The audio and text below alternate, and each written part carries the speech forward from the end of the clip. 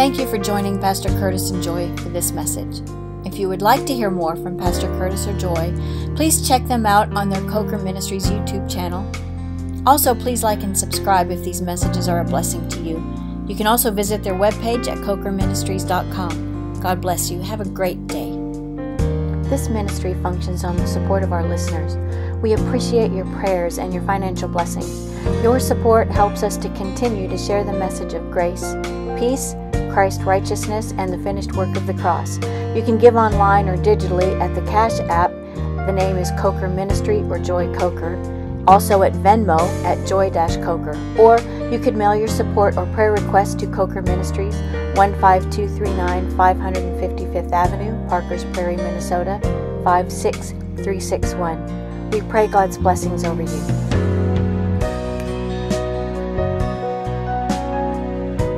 Remember, if you are in Christ, you are blessed, highly favored, and so very deeply loved. Again, thank you for joining us in the Word. Be blessed. Our ears, you circumcise our heart. You help us repent. You help us change the way we think to line up with your counsel, with your wisdom and your logic that we call your Word. Holy Spirit, be our teacher, be our guide. Comfort us as we pluck out the stuff that we shouldn't be thinking about. May we begin to see your Word as you want us to see it. May we understand the ministry of Jesus in the order of Melchizedek. This we pray in Jesus' name. All God's people said, Amen. Amen and amen. I tell you what, that right there, understanding, you have to reprogram backwards. I was going back and just reading some of the things that Jesus had said and taught, understanding what had been taught in the book of Hebrews, that Jesus was a priest forever according to the order of Melchizedek, an order that the Jews were fully aware of. It was mentioned in the Psalms. It was mentioned all the way back in the book of Genesis, chapter 14. So they were fully aware of that there was an order of Levi and that there had once been an order of Melchizedek, which had been set aside for a period of time. But they were fully aware of that. And so I started going back looking at some of the things that Jesus had said, and especially about the end times, about his kingdom. And I just started unplugging the thoughts I had of anything looking like. Now, it may look someone like, the order of Levi and the way things were then could have been a shadow or a type of the Melchizedekian priesthood, but it wasn't like that. It could have been a shadow, a type of it. Let me just read a scripture here to you, and this really isn't what we're talking about tonight, but I ran across it. Huh? Or maybe it is. Or maybe it is. You never know. It's not one of our chapters, but it should be in there. This is in Acts chapter 15. Matter of fact, we were going to talk about this at the end. If we're going to talk about Romans 8, 1 and 2 mainly tonight. But there's another section coming. We're talking about Acts chapter 15 and Acts chapter 21, where it's a plain and simple, hey, the Gentiles don't have to follow the law of Moses. Does everybody understand what those two chapters are about? Maybe I should start with that. I'm going to go ahead and I'll say this out loud, and we'll remember it next time we talk about it.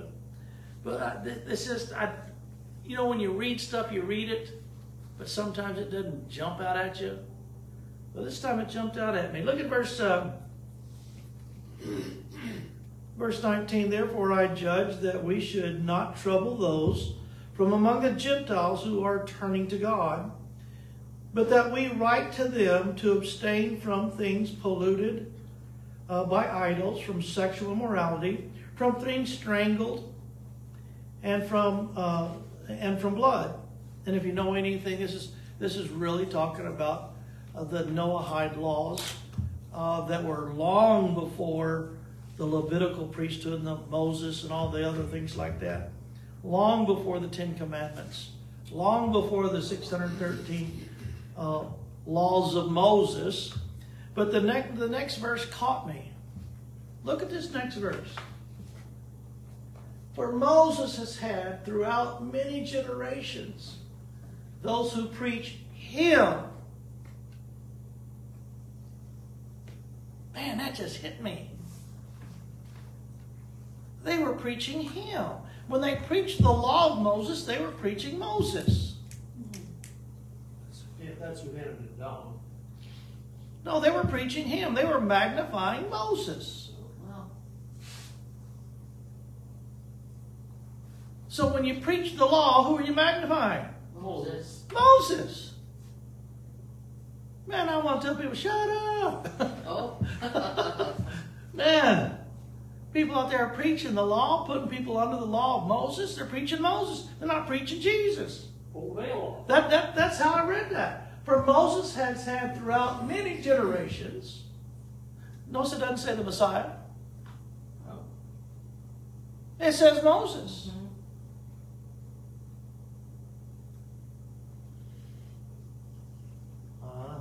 It just makes you stop and think, doesn't it? That's what I go through all the time. For Moses had throughout many generations those who preached him in every city, being read in the synagogues every Sabbath. How many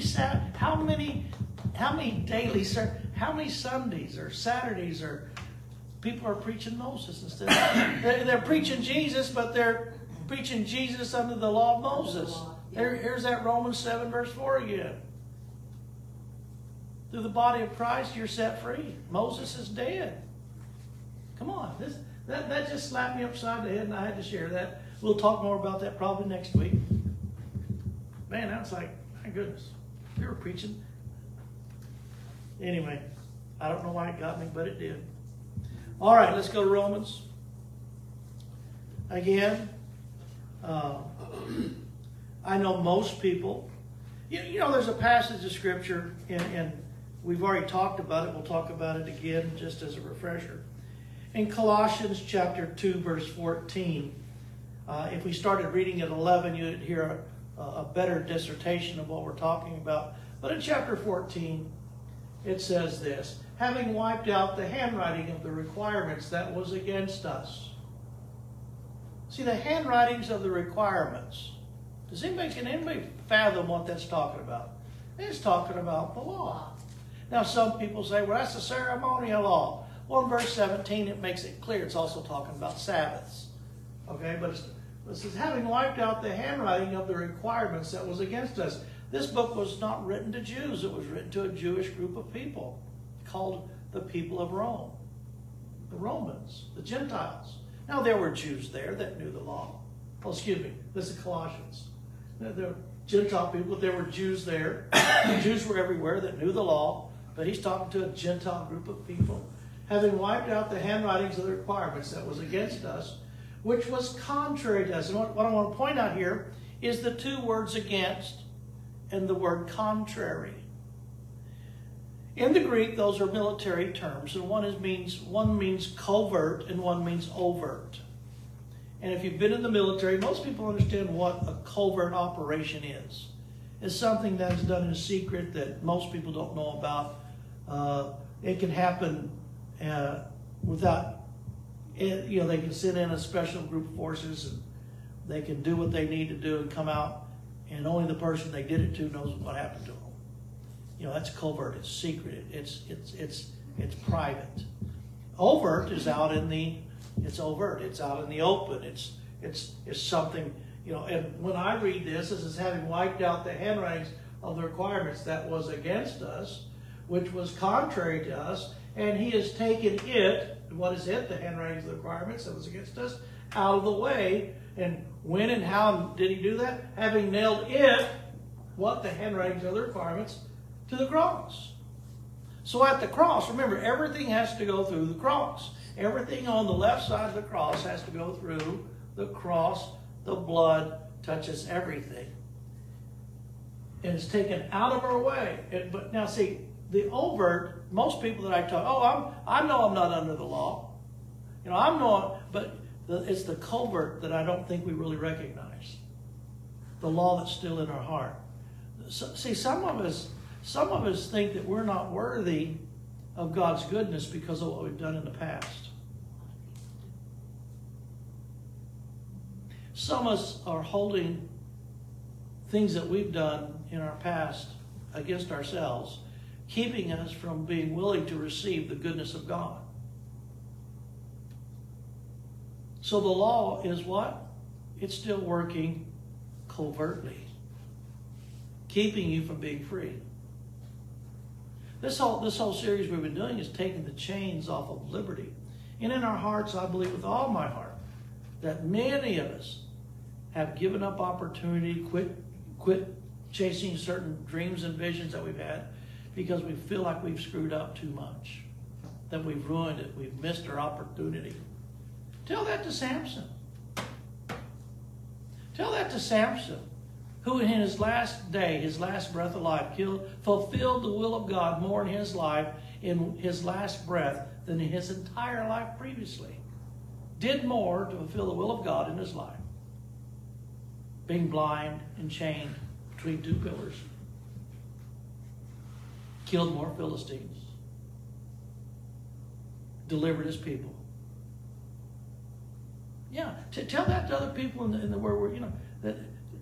Tell that to King David, who was a murderer, adulteress, and a murderer. Tell that to Abraham, who screwed up and had Ishmael. We think what we've done keeps us, and that's a result of the law working overtly. There's so many people that are satisfied just with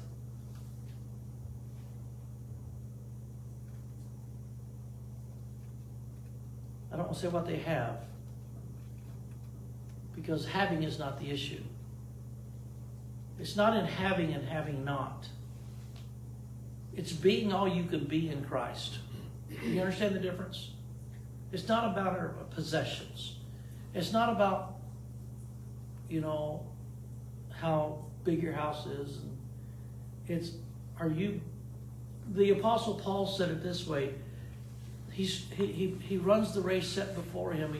He pursues the life he now lives in the flesh. He lives by the faith of the Son of God. He reaches out for everything that Jesus did freely for him. He wants to obtain it. Man, I tell you what, that's some good living right there. But you know what? Everything didn't go his way. He got beat. He got whipped. He got the scars of Jesus on his body. He's in prison. But guess what? He was pressing forward to the mark of the prize of the high calling. He wanted all that God had for him. And I tell you, that right there, and I really think it's, some people's because of the way we think we were raised. I know I have a problem with that in my life. I was raised poor, and it wasn't my fault. I was just a baby. I had nothing to do with it. Just showed up one day and there I was. Boop. Anyway, and I've had that. Had some educational issues in my past. Boy, has that ever held me back? Not because God did. Guess who did it? I did it. It's the way I saw myself. And still I started getting free from that. And so there really is some truth to the overt or the covert working. I'll jump up and tell everybody that I'm free from the law. But in my heart, am I really? And that's really what we need to, that's what Jesus came to heal. So in Romans chapter 8, verse 1, now we need to start reading really before that. Let's start at verse 20 in chapter 7. Now if I do what I will not to do, it is no longer I who do it, but sin that dwells in me. I find a law that evil is present with me. The one who wills to do good, for I delight in the law of God, according to the inward man. But I see another law in my what? In my members, warring against the law of my mind, and bringing me into captivity to the law of sin, which is in my members. Oh, wretched man that I am, who will deliver me from this body of death? Man, I tell you what, don't ever think that he's whining and complaining. You just got to keep reading. Because look over here in chapter 8, he's talking about who will deliver me from the body of death. Look at chapter 8 over here in verse 23. Not only that, but we also who have the first fruits of the Spirit, even we ourselves, grown within ourselves, eagerly waiting for the adoption, the redemption of our body. He knew very well that his body was going to get redeemed, and he was going to deliver from this sinful body by Jesus. He knew he had a glorified body coming. That was the salvation, the gospel that he preached. That his body of sin was going to be set, he was going to be set free from his body of sin by having a redeemed body, a glorified body. That comes at the rapture. So he knew, but he wasn't saying, oh, he wasn't like, no, was he? And that leads into, oh, wretched man that I am, who will deliver me from this body of death? I thank God. Man, I tell you what, the secret of getting past your flesh is thanking God. How can we miss that? It's not a woe with me. He's teaching us here how to get over the woe with me's. The way you get over the woe with me's is, I thank God through Jesus Christ our Lord. So then, with my mind, I myself serve the law of God, but with the flesh, the law of sin. There is therefore now no condemnation to those who are in Christ. See, in the old covenant, there was condemnation. When Moses was preached in all the synagogues, there was condemnation. But when Christ is preached, there's no condemnation. I guess that's how it's going to fit. There is therefore now. I like saying it this way. Now, therefore, there is now no condemnation.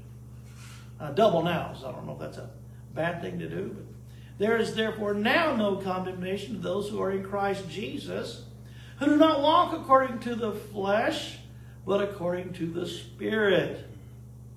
Now, I like to put in here, we've talked about this before, right there where it says Spirit, you can put Spirit of life. Spirit with a capital S. The Spirit of life. Why do I say that? Because verse 2. For the law of the Spirit of life in Christ Jesus has made us free from the law of sin and death.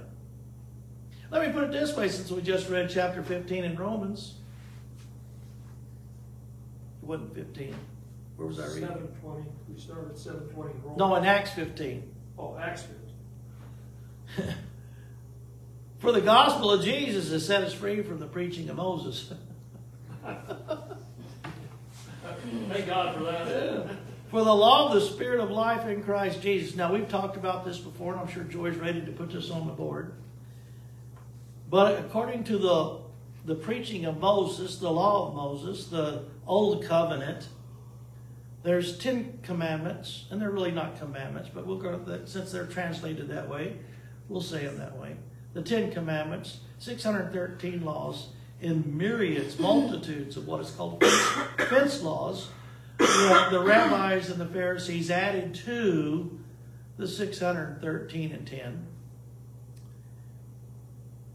And they're all based under one great law called the law of sin and death. If you sin, you die. That all started in Genesis chapter 2, when God told Adam that he can eat of all the trees of the garden except for one. And if he ever did eat of that, the day in which he ate that, he would surely what? Die. And just for the Bible nerds that are out there, did he die that day? Yes, he died spiritually. Did he die the day he ate physically? Well, if you understand the process in 2 Peter 3:8, where it says, 1 day is 1,000 years, 1,000 years 1 day. Adam did not live past the age of 1,000. He died within the day of the Lord, it's what it's called, before he turned into the second day. His flesh died. That may be confusing to some, so we'll go on. 930 years. There is therefore now no condemnation to those who are in Christ Jesus, who do not walk according to the flesh. And let me just say this. Don't think about your steps. Think about your decisions. Think about the way you think. Because your decisions are based on how you think. How you think is based on what you believe. Every thought you have comes from a belief system in your heart. You don't think about something you don't believe. You believe and you think. You think, you begin to have feelings about it. Those feelings create emotions. Those emotions create bodily actions. Every action you perform in your life is based on something you thought about. Thoughts are blueprints of future actions. If you think about something long enough, you will act on it. You just will. There's lots of people who didn't mean to hit somebody until they were thinking about it. And they thought about it. Some of them got a little tipsy. And it destroyed their willpower. And now they're in jail. Because of a thought. Well, the reason they had that thought is because they had a belief system in their heart that that person was either better or worse than them or something like that. Your belief system will cause you to think a certain way. So when it talks, this is much deeper than the word walk. It's just not about stepping. Therefore, there's no condemnation to those who are in Christ Jesus, who do not walk according to the flesh, but according to the Spirit. So there's two ways of walking, one of the flesh and then one of the Spirit. And that's the Spirit of life in Christ Jesus. There's next verse says, for the law of the Spirit of life in Christ Jesus has made us free from what? The law of sin and death. So it tells us right there that there was a law of sin and death that governed everything everything on the left side of the cross. And on the right side of the cross, we have an option now to live under the law of the Spirit of life in Christ Jesus. There's 2 commandments in the new covenant, and there's 5 laws in the new covenant. And I think Joy's put them up on the screen so you can see them. And we've already talked about them, so we're not going to review those. But we need to understand that. Matter of fact, let me just show you the difference. You know, in Matthew chapter 5, Jesus says something that really a lot of people, and don't misunderstand what I'm saying. I'm not saying the stuff in red letters isn't important, but you need to understand, is it left of the cross? And who was he talking to? The earlier in the book of Matthew you read, the further from the cross you get. The closer to the further toward the end of Matthew, guess what? The closer to the cross you get. Is that deep thinking? That's just the way it is. So the closer it got to Jesus being to the cross, the more he talked about the coming kingdom and the things that are going to happen after that. Watch it. In Matthew chapter 5, verse 17, do not think I have come to destroy the law or the prophets. Remember our teaching on Matthew 17? He didn't come to destroy them. He came to replace them and bring in another type of prophet. The apostle. The new covenant is based on the apostles and prophet, not the law and the prophets. There's still some people in churchdom that bring the law and the prophets over into the new. And some people's prayer life is just like they read in the Old Testament. I hope you're not praying according to the Old Testament. They never saw God as Father. I hope you don't think your prayers are hindered by Satan, for 21 days, like a story in the Old Testament. Man, you can curl up in your Father's lap and talk to Him. You can approach the throne of grace boldly in the time of need. Because the body and the blood, you have free access to the Father, to the throne, to the Holy of Holies. Jesus had died on a cross and defeated hell and the devil and the principalities and powers before the cross. Don't use the Old Testament as how to guide your life in the present, in the New Covenant. Use the New Covenant laws and principles to guide your life. Learn from the Old Testament, but don't. Right there. I know I've heard it for years. Well, we gotta. I don't want to mimic them. I'm sorry.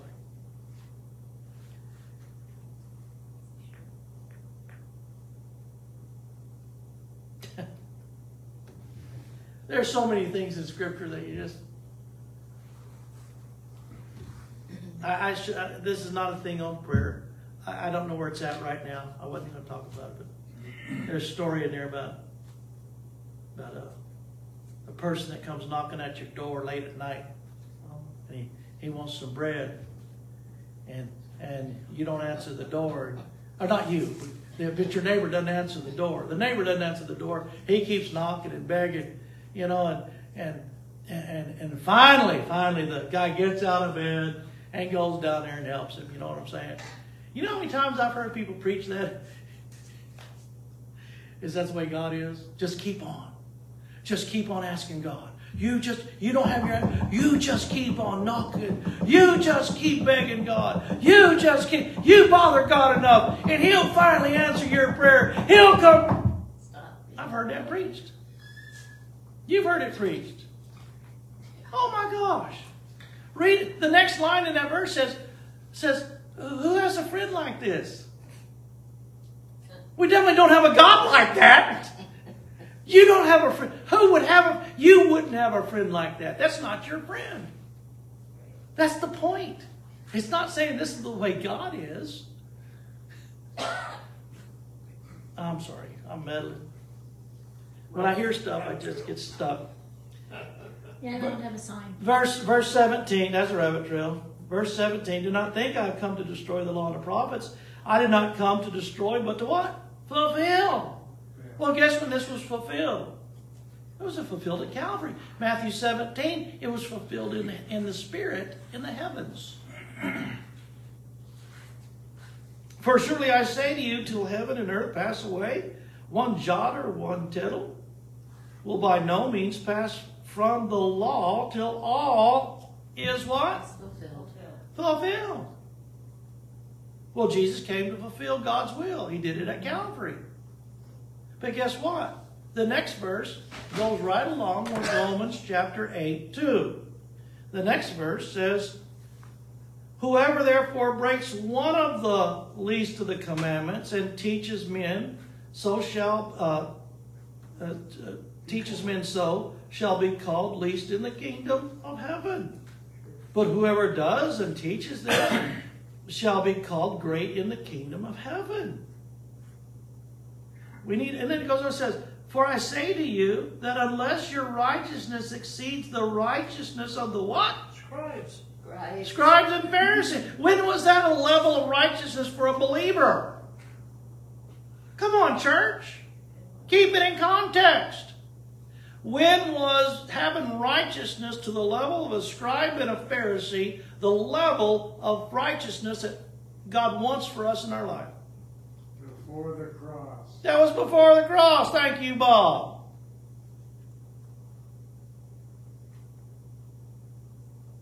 The law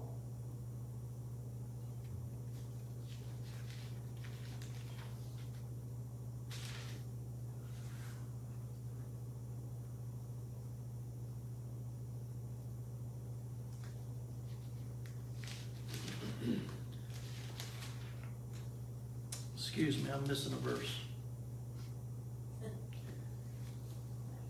I think that's in Romans. Romans chapter 5. No, Romans chapter 6. Verse 23, Joy.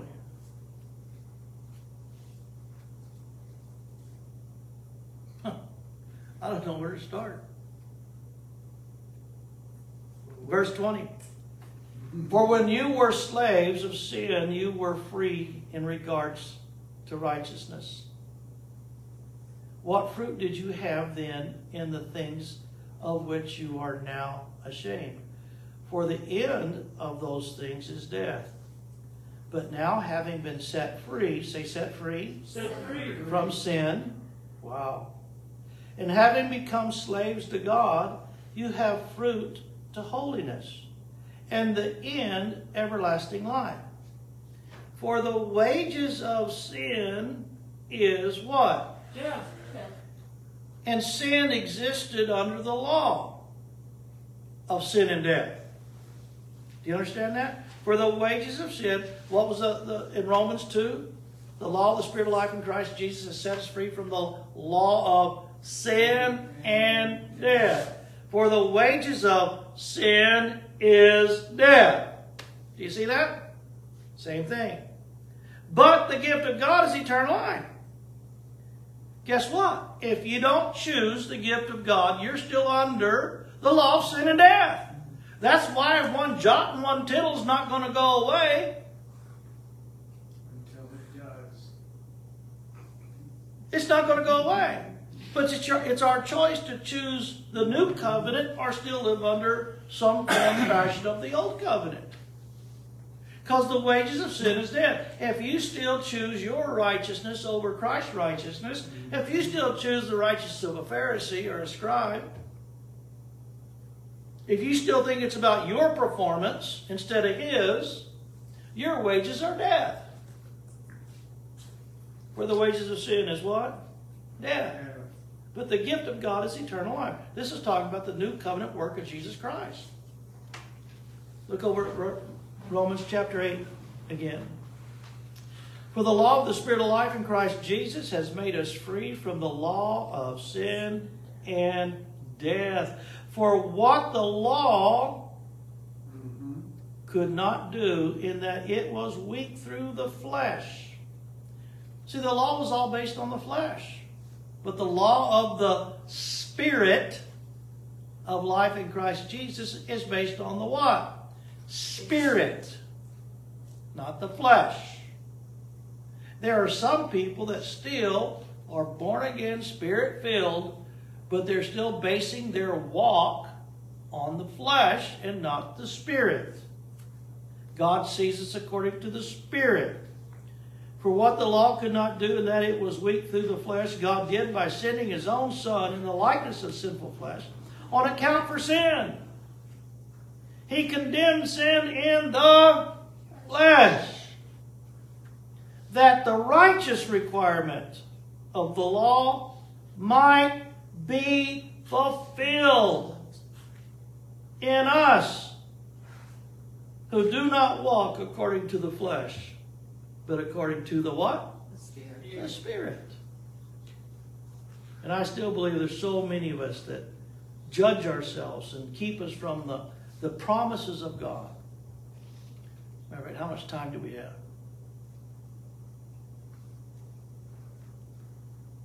For those who live according to the flesh set their minds on things of the flesh. Hear that? Remember, what you think about, you're going to perform. If all you do is think about the world, guess what you're going to perform? The world. What are we setting our minds on? Love, joy, peace, patience. Now, is that in faith? Are you saying that in faith? Wow. For those who live according to the flesh set their minds on the things of the flesh.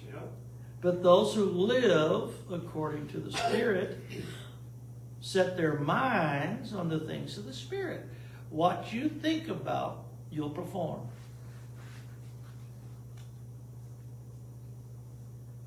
For to be carnally minded. I love this word carnal. You really want to know what the Greek word for carnal means? Flesh. It means flesh. Go deeper, Jerry. What's flesh? Blood and bone. Say meat. Meat. Wait a minute, let me read this. So to be a meathead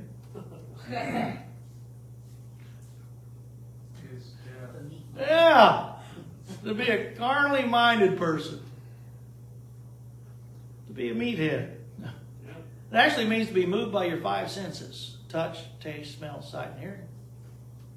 If you're always being moved, if your emotions are always being moved by what you touch, what you taste, what you see, what you hear, touch, taste, smell, sight, and hearing. If you know, there's people that walk into a church and they'll sit in a service and they'll walk out and go, "Well, God wasn't there today." And you ask them, I said, "Well, you know, they didn't see it, or in their opinion, they didn't see it." But someone else could walk in and go, "Oh man, it's the greatest service I ever heard." And they made a judgment that God wasn't there because what they didn't see, feel, or hear. Well, God's everywhere. Does everybody understand that? I mean, Oh, yeah. we really have some people who have been saved a long time that are still meatheads. Did I say that out loud? Dang it. For the carnally minded is what? It's death. In the midst of you thinking you're being successful, you're bringing death to your life. But to be spiritually minded is life and what? Peace. I tell you, right there is such a powerful thing. I'll read verse 7, going back to verse 6. But because the carnal minded is enmity against God. If you try to make a godly decision while you've been thinking in the flesh, and it's not going to happen. That's why I like Psalms 34. Psalms 34 says, how's it start? I'll bless the Lord at all times. His praise shall continually be in my mouth. I'll bless the Lord at all times. I'll bless the Lord at all times. His praise shall continually be in my mouth. My soul shall make its boast in the Lord. The humble shall hear it and be glad. Oh, magnify the Lord. He spent time magnifying the Lord before verse 4. He was magnifying God to the point where humble people were hearing it. I mean, let us exalt his name together. Look at verse 4. I sought the Lord and he heard me. Man, when did he see God? After he magnified him. Most people can't find God in their life because they're not magnifying him. He's there. Not looking for him either. But you're just magnifying the situation bigger than the God. Let's go back to verse 6. For to be carnally minded is death. But to be spiritually minded is life and what? Use. In all my counseling, I tell the people that I believe that can actually use it or do something with it or actually apply it in their life. You know, there's a lot of people you give counseling to, they won't. You're just wasting your time. They're not going to take it. But the number one thing I tell people in any decision you're in is pursue peace. Pursue peace. Don't pursue the biggest paycheck. Don't pursue the biggest. Pursue peace. Not the biggest title. Pursue peace. Peace doesn't mean an absence of conflict. Paul was pursuing peace and he was at peace, but he had lots of conflict. He had lots of things going on, but peace is on the inside. You know, like happiness. Happiness is a circumstantial thing. You know, it's circumstantial, but joy is something on the inside. It's not moved by circumstances. You can be happy one day, not happy the next day, but you can still be joyful on the inside no matter what. Peace is on the inside. You know, I tell people, I was talking to some people not too long ago, and I just told them, pursue peace. I didn't tell them what to do. I'll never do that. I tell them to pursue peace. Why? Because the kingdom of heaven is what? Righteousness, peace, and joy in the Holy Ghost. Activate the Holy Ghost in your life. Pursue peace. Make sure everything you're doing is right, in right standing with the Father. And whatever decision you make, it will go well with you. It may not be the biggest paycheck, the best title, the prettiest car. There's some pretty vehicles out there, some brand new vehicles. Man, you may think it makes you happy for a while until you get your third or fourth, fifth payment in the mail. Then you're not so happy because it's not a new car anymore. As soon as you drove it, went to McDonald's and spilled Coke in there, it's not new anymore. And you're still paying new car prices on an old used car, and you're not happy no more. See, bigger and better doesn't mean it's God. Pursue peace. Pursue peace. People say all the time, debt-free living is the way. No. It says we should be lenders. We shouldn't be in debt, but we should be in a position that we could use debt. Don't let debt use us. We can use debt. Man, when money's cheap, use it to expand. Be wise. Never make an interest payment. Pay it off. Be wise. Be at peace. Verse 7, because the carnal-minded is enmity against God, for it is not subject to the law of God, nor indeed can be. And if your mind is messed up, if you're a meathead, then you're trying to figure out what God wants you to do. No wonder the scripture says a double-minded man is what? Unstable in all his ways. That doesn't mean a double-minded man, well, 50% of my decisions are godly and 50% aren't. No, that's not what it says. It says a double-minded man is unstable in all his ways. It's not a 50-50. So then those who are in the flesh cannot please God. Man. But you are not in the flesh. Listen to that. But you're not in the flesh, but in the Spirit, if indeed the Spirit of God dwells in you.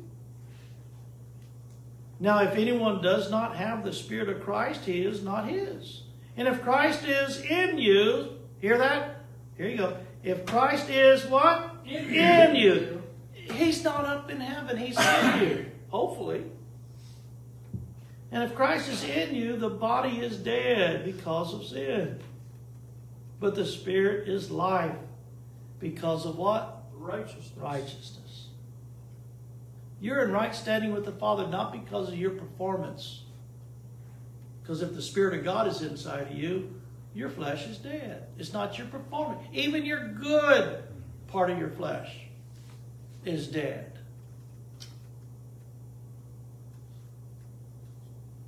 And if Christ is in you, the body is dead because of sin. But if the Spirit is life, because of righteousness.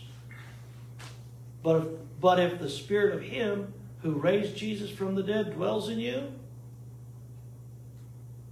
He who raised Christ from the dead will also give you life to your what? Mortal body. Now, what are we talking about there? Romans chapter 8, verse 23.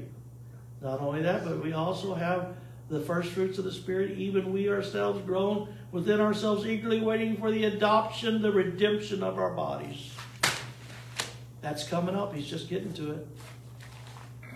Through His Spirit who dwells in you. Man, we need to start. We're going to go ahead and... Oh, my goodness.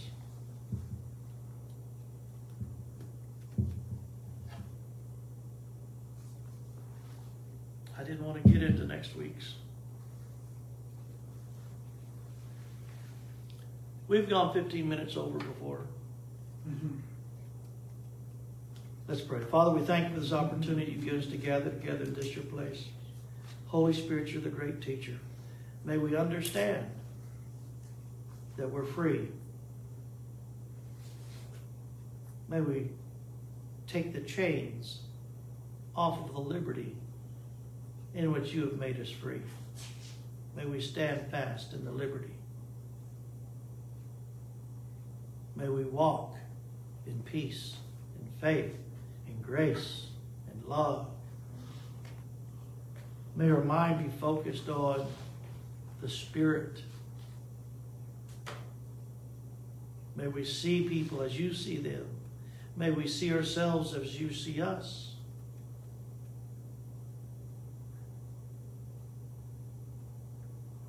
May we think the way we're supposed to think.